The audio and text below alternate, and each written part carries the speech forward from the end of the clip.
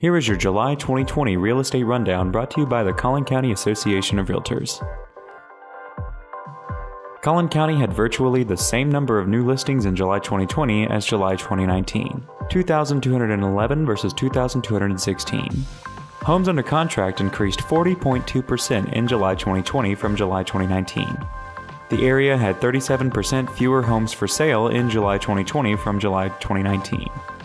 The Collin County housing market had 2.3 months supply of homes for sale in July 2020, 39.5% less than the year prior. A market is considered balanced when there is a 6-month supply of homes for sale.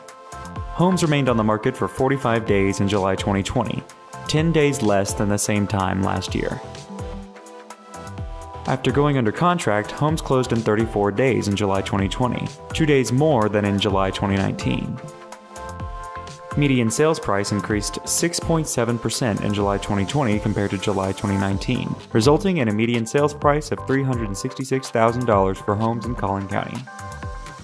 In July 2020, the median price per square foot for Collin County was $142.93, up 2.4% from July 2019. The percent of original list price received was 97.2% in July 2020. And the hottest price point in July 2020 were homes priced $300,000 to $399,000, accounting for 32.8% of homes sold in July 2020.